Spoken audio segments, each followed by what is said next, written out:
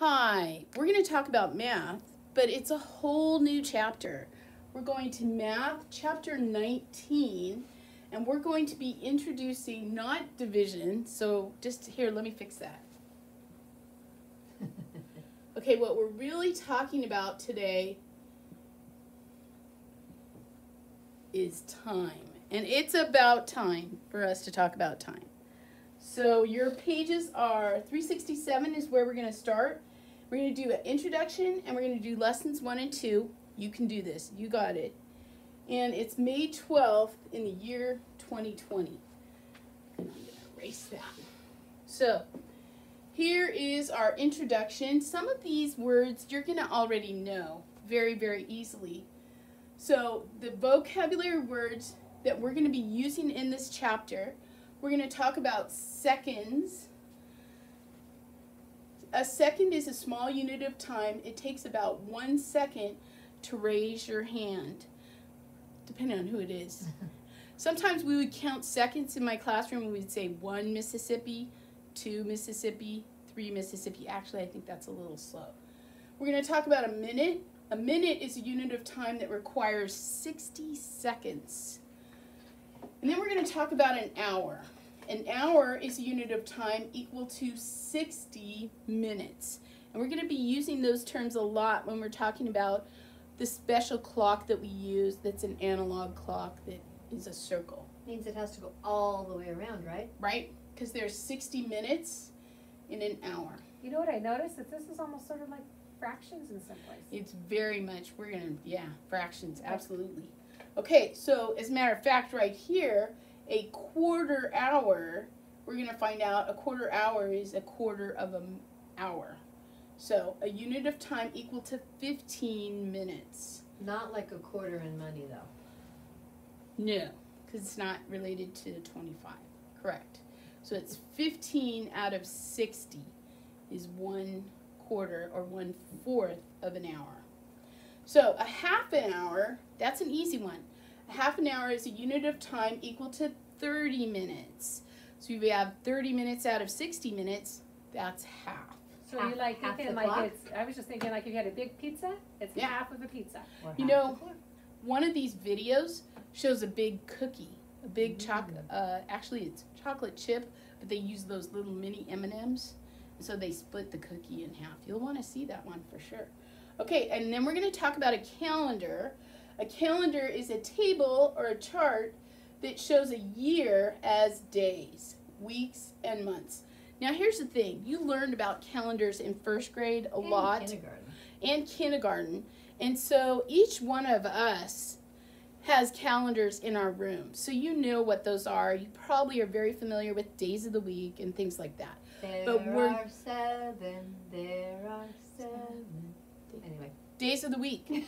So we're going to talk about that at the very end of this chapter, and we don't spend a whole lot of time on it. Okay, and then I just wanted to let you know, this is probably one of the best videos that I found. It's called Homeschool Pop, which I'm sure you guys have seen before, and it's excellent, a little bit long. So you might want to look at this first and then check out the other ones. Okay? Okay. So the very first thing we're going to talk about is what do you already know? So it says, circle the activity that takes longer, making a puzzle or tying your shoes. Now technically for some people, tying their shoes, it's a toss-up, especially if it's a quick puzzle. But I think the one they want you to circle is this one. Eventually, like when you get upstairs, unless you choose to switch over to Velcro, tying your shoes needs to take about, 30 seconds? Maybe. Yeah. Maybe a minute. And that doesn't include all the time that your parents or your teacher was nagging you to do it. So, okay, circle the digital clock that matches. So they're really trying to see, do you understand what a clock looks like? And do you understand the difference between the two arms? We're going to talk about that a lot. So I happen to remember that the long hand pointing at the 12 means I'm going to say o'clock. And then the short hand pointing at the 4 means that it is 4 o'clock. And then they're going to have you count by fives. Yes, ma'am? Miss East, can you show them your little hands that you I'm made? getting on the next slide. But thank you for asking. I'll say to show Something the to look difference. forward to. Yes. Excuse me. So, you know what? I'll do that before we change slides, because there is one thing I wanted to say about that. Okay, count by fives, because when you're on a clock, you definitely need to know how to count by fives quickly.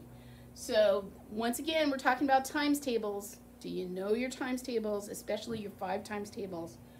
You have to know those.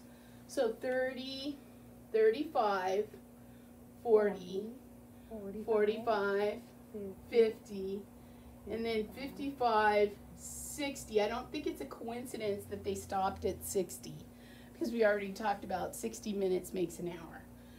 Okay, how many days are in the month of May? Now for this one, I had to say the little song. 30 days has September, April, June, and November. All the rest have 31. And so then I knew, okay, May has 31, right? It was nice they gave you a calendar there, but I wasn't trusting the calendar because I was afraid they were trying to trick me. That's always a good thing to think about with Yeah. our curriculum writers. You have to do it on your own, right? What day of the week is May 20th? So I go to May 20th, whatever year they wrote this, and I go up and I see, oh, that's a Monday. So I'm going to say Monday. And now you just finished page 368, and that should have taken you less than a minute, Wow. because you did it without all the talking that I did. But don't change the slide yet, because there is something that I wanted to show you. Because one of the hardest things that I noticed when I was learning about time was I would get the 2 hands mixed up. Like, which hand is which? So one of the things I did today was I made this, and then I always tell students, look at the word hour. So the word hour is spelled H-O-U-R, okay? And then I said, okay, look at the word minute. So there I made one that says minute on it. It's longer. It is, and I said, look at the word minute. So do you notice that the word minute is longer than the word hour? So the reason why we have the smaller hand is the hour hand and the longer hand is the minute hand has to do with the size of the word. It doesn't really, but that's just another one of those ways to remember that helped me, okay? The small hand is the hour hand. The long hand is the minute hand, because minute is a long word, hour is a short word. So it's just like I said, it's just a way to remember and to help you not be confused. And then we're going to use those puppies in a sec. Let me tell you about what I have down here in the way of videos. I said music, a great way to remember. So Jack Hartman, which I know we've done a lot of Jack Hartman songs, especially in language arts. So he has some good analog clock songs on there. This is another clock song, and I'm not sure who does this, but it's good. So both of those are excellent. Okay, so here's our first clock, and I kind of wanted to do this one without the hands because we're going to talk about on here how each one of these stands for a set of 5. So we're going to do it on here. To me, when I look at this, it just looks kind of crowded and confusing. So we're going to go over on here a little bit too. And we're on page 369. So there are 60 seconds in 1 minute. There are 60 minutes in 1 hour. The hour hand on a clock points to the hour. That makes sense, right? The minute hand points to the minutes past the hour or the minutes before the hour, depending on how you look at it. So it says, write the hours inside the clock below. Count by ones. So they've really done it for you. 12, 1, 2, 3, 4, 5, and all the rest. So all of these, I'm not even going to fill them in because you guys already see it on there, so that shouldn't be any problem at all. But the outside is the minutes. It says write the minutes outside the clock, and we're going to skip count by 5s. So this is, the number 1 is 5 minutes. The number 2 is 10. the number 3 is 15, and I should hope by now you see the relationship. 1 times 5 is 5, 2 times 5 is 10, 3 times 5 is 15, 4 is 20, 5, that's not a very nice looking 5. 5 is 25, 6 times 5 is 30, 35, 40, 45, 50, 55. And then when you get back up here to 60, that is the beginning of a new hour. O'clock. O'clock, right. So we don't say 60. That's a good point, Mrs. Lopez. We say O, and then there's a little apostrophe, o'clock.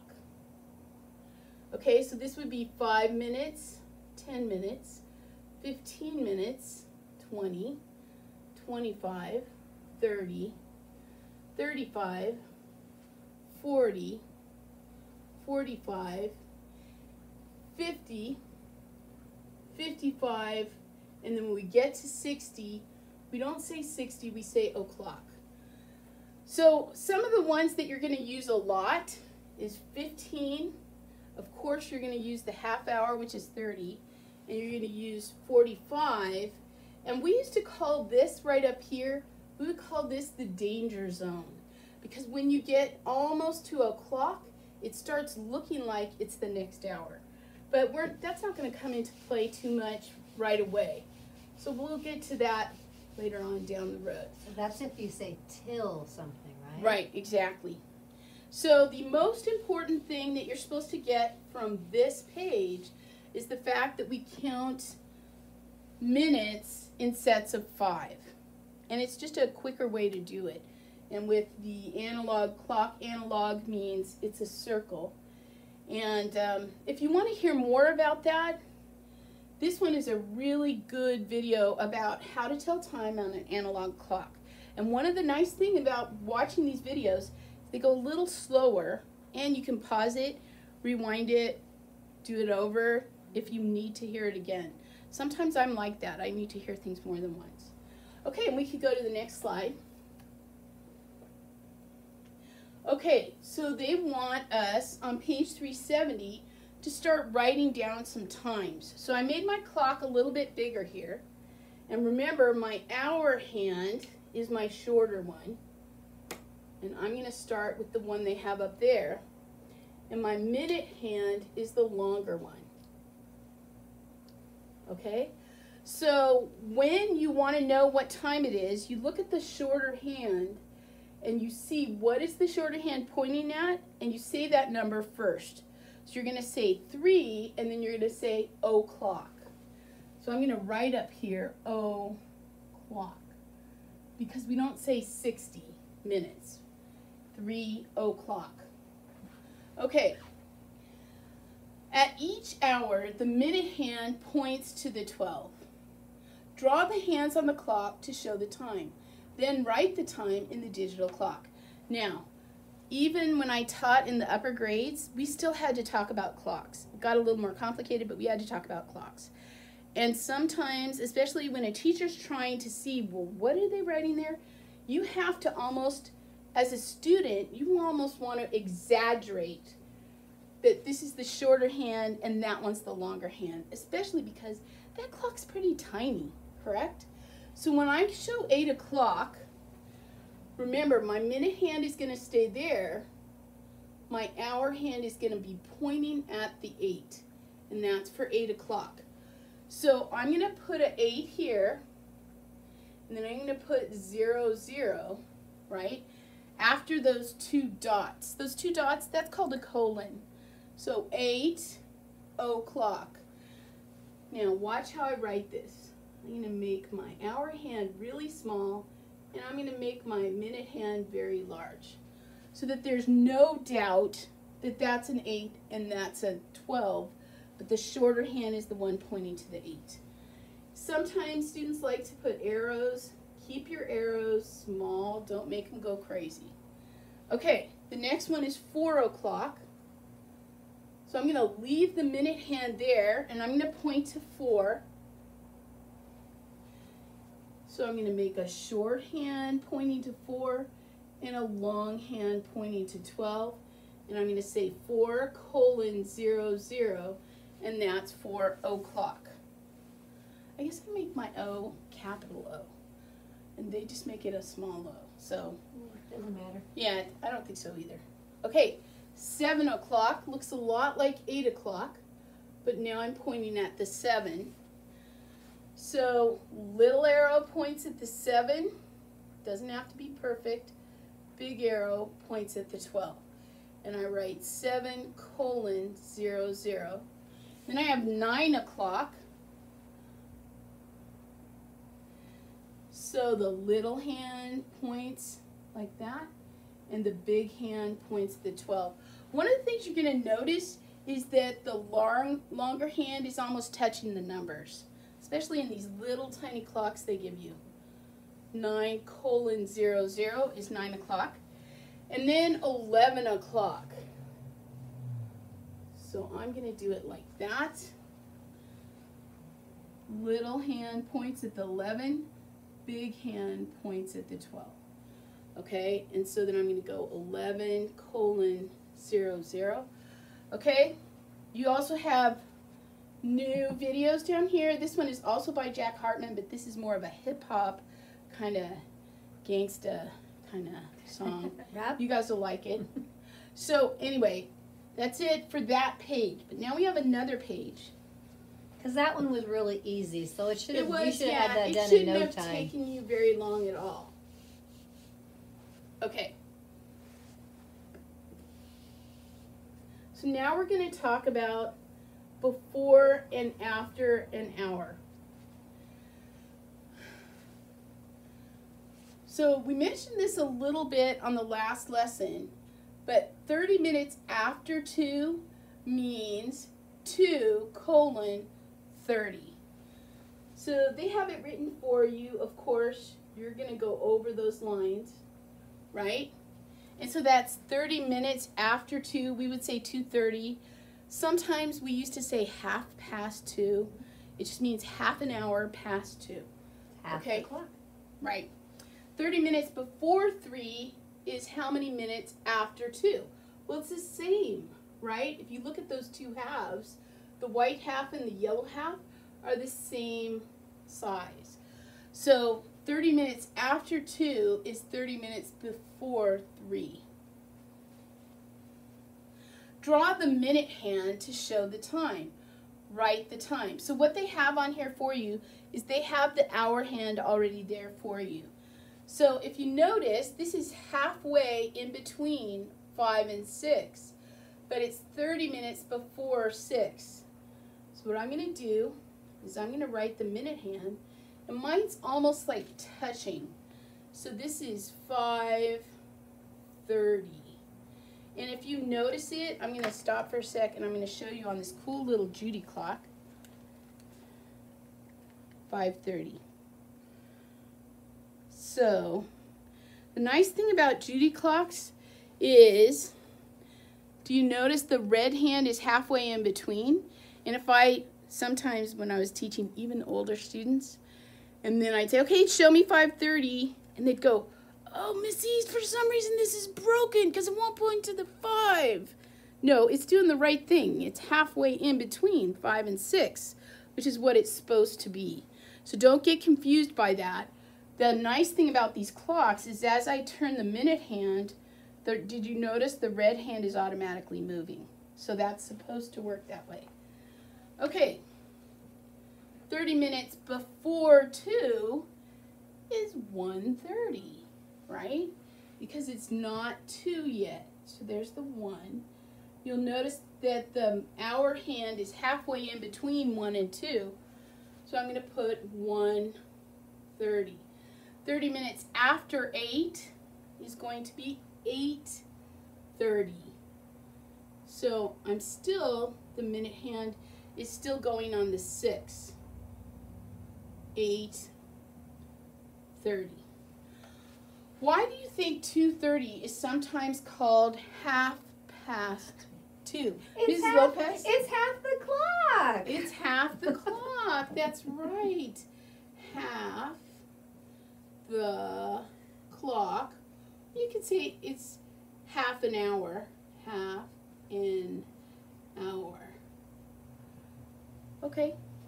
And yeah, that's it for that page. And as Mrs. Lopez said before, these are not super hard pages. That's why you might notice you have a lot to do, but you should be able to do it really quickly, speaking of time. So here's the next one. This one says, draw the hands on the clock and write the time. So 5 o'clock, remember we're going to have the short hand pointing to the 5 and the long hand is pointing to the 12. And then 30 minutes after 5, what time would that be? 5:30. 5:30, that's right. So we're going to write a 5 and then there's a colon and then 30. Okay, shut off your video. Do this page on your own. Do it on your own. Ready? Shut it off. Shut it off. Okay, turn it back on. Let's check your answers. Sorry, I always forget that. 30 minutes after 5, so remember, 5 is the hour, so that's going to be the shorthand. And then 30 minutes after, I'm going to point to the 6. Always. 30 minutes after 10, shorthand goes to the 10, longhand to the 6. Between the 10 and 11. Yes. And actually, I kind of did it that way. This one's a little bit wrong because it should be, it's kind of, well. It's Well, what's small. interesting Yeah, is that it's as you're small. doing 30 minutes, it's half of the hour. So also too, you have that. It's halfway. it's On my halfway. duty Yeah. clock, it would be, look at, In between. very good. 30 minutes after 8. So that means I'm going to make it more in between 8 and 9. It's going to be halfway there, right? Right? And so then it would be 8:30. Oh, no, it says 30 minutes before 8. See how easy it is to make a mistake? By Before- golly. What comes before 8? 7. Good thinking. Thank you. So that one's 7:30. So a little bit of a clue there. If it says after the time, it's the number that's there. And if it says before the time, it's the hour. It's the number before the number. So if Oh, it says 8, that was what's great. before 8 is You know 7. what? I think I made that mistake on purpose, just so we could go over that, because that's a good way that people sometimes make errors. So that way it won't happen to you. And everybody makes mistakes. So 1 o'clock, I'm going to point to the 1, and I'm going to point to the 12. I'm going to stop making arrows. 30 minutes before. Wait, I can do this. Before 1. Ooh, that Before one's a toughie 12, though. What? There's then- no number that comes before 1. 12. Oh. Because all I have to do is look at the clock, and I can see, well, what number is before 1? 12. So there's that. And then my minute hand is going to go straight down. So that's it. And it's really going to be 12:30. And then I forgot to do this one. There we go. 4 o'clock. So I'm going to point. The little hand goes at the 4. The big hand goes at the 12. 4 o'clock. 30 minutes after 3. So that means I'm going to be halfway in between 3 and 4. And I'm going to be on the 6. And I'm going to say it's 3:30. Oh, and then they have digital clocks. They see those all the time. Digital clocks is sort of like cheating. Not really. 30 minutes after 9 means it's going to be 9:30. 30 minutes before 2, what number comes before 2? 1:30. 12 o'clock, that's easy. That means 12 and 2 zeros. And then 30 minutes after 6, after means I'm just going to write the 6 and then write 30. Okay, sometimes people estimate time and use the word about. Estimate these times to the nearest hour. Then draw a line to match. So if it's about 6 o'clock, like not 6 o'clock but almost 6 o'clock, I'm going to say it's this one right here, because that's about 10 till 6. Sound good? The hour looks like it's pointed to 6 too. It does. You could draw a line. I just wanted to make it real visual for you. If it's about 7, that means it's almost 7. So that's going to go like that. And then it's a little bit after 5, right? So I'm going to go like this and like that. Okay. These ones are just fun. This is Sesame Street, where the count is counting time on a clock. So that's pretty cool. And Umigo is like a cartoon, and they're having this fun little video about time. So have fun with those. Erase, erase, erase. And you checked your answers, and you made sure that you didn't make any mistakes, like Miss East did on purpose. Okay, and so our lesson is not over. You still need to practice IXL, Math, Q1 and 2, and that should be about telling time. Make sure you do Math, IXL. Remember, we know. But that's okay. Language arts is important too. But just for this, you're doing math. Also, practice math times tables with flashcards or some other means of doing it. And there's a little fly-in. There's a clock, and the clock is animated because we're learning about clocks. And then I think there's one more. Maybe not. That's it. Have a good day.